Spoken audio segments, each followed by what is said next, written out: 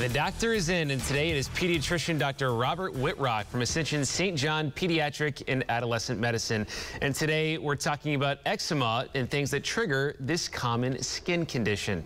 Dr. Wittrock, good to see you. Welcome back. Thanks for having me on. Eczema. It affects children, also affects adults, but do you see it quite a bit? Yeah, especially this time of year.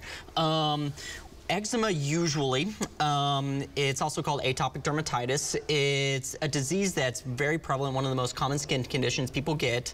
But what it's thought to be is irritant related to people's skin, and it kind of breaks down that barrier for it to hold moisture. So oftentimes they'll call it the itch that rashes. So first they'll start itching for a little bit, and then you'll see this red, dry rash, usually around the elbows, back of the knees, foot, but sometimes it can be whole body. In infants, you'll see it on the face. Some people actually have it on the eyelids, like myself.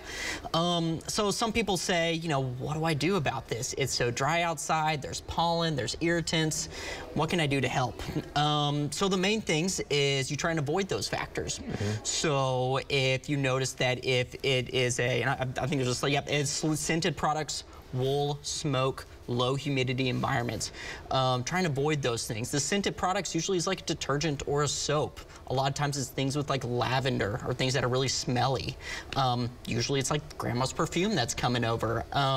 What you do about it to help treat it is, one, you want to hydrate it. So you try and get some good topical emollients. Ointments are better than lotions. So ointments is more so like the really goopy, thick stuff, like Aquifer, Vaseline, petroleum jelly. You can moisten it up. The best time to do it is after a bath. If it's getting really bad, I would say go pick up some hydrocortisone or some topical steroids, and that'll kind of help cool it off a little bit more. There's a lot of other things to do about it too, and if it starts to get a little bit out of control, go see your friendly neighborhood pediatrician. Yeah, when would be a good time to go see a pediatrician, or do you ever send people maybe to a dermatologist if it's pretty bad, or when should maybe a parent take their child to the doctor for it? If you aren't able to get it under control, essentially. So if you've tried the over-the-counter stuff, not just the topical emollients, but maybe a little light hydrocortisone, and it's still rashing, it's not better after a couple of days, take it in, and usually they'll prescribe you probably some good stuff or give you some other tips. There's even some treatments where you'll do some wet to dry onesies, or some people are even doing bleach baths to kind of help this thing out too. So there's a lot of ways to skin this cat. It's a huge topic for people. Yeah, do kids grow out of it, or is it something that maybe some people just kind of deal with their whole life?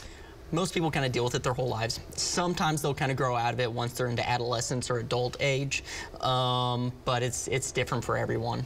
Okay, Dr. Wittrock, great advice. Thank you. Thanks for being here. If you got a question for today's doctor or any of the doctors that we have here on the Noon Show, just email them to us at noonshow@griffin.news or go to our Facebook page and send us a message.